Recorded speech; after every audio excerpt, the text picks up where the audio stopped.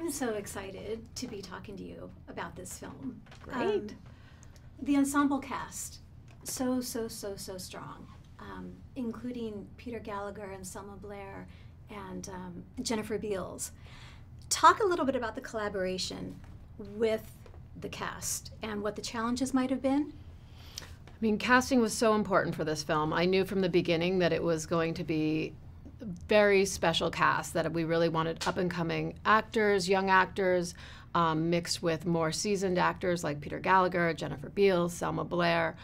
I was lucky enough to have a week of rehearsals before we started filming and really got to talk to Josephine and Hero about their characters, motivation, where they saw themselves at the beginning of the movie versus the end.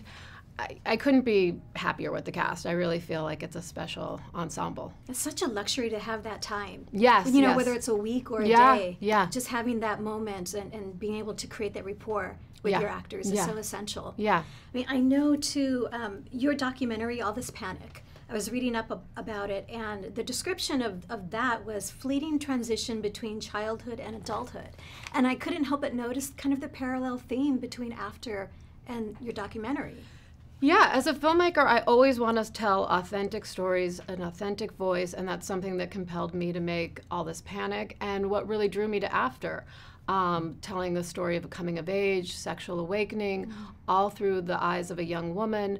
Those were things that felt very fresh to me and very right now, and something that I could relate to as a woman, a mother, a filmmaker. Let's talk a little bit about that, being a woman in Hollywood.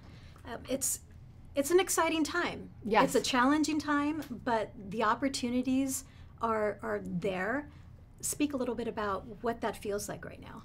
I think it's a really exciting time. I mean, as a filmmaker, you're always looking for places to tell your story and get your voice and your passion out there. And I was, thrilled to have the opportunity to work on After, and I was very lucky to have a great cast that we could really, spend the time working on each character and where we, So I mean, it's great. It's an exciting time for women and for filmmakers in general in Hollywood.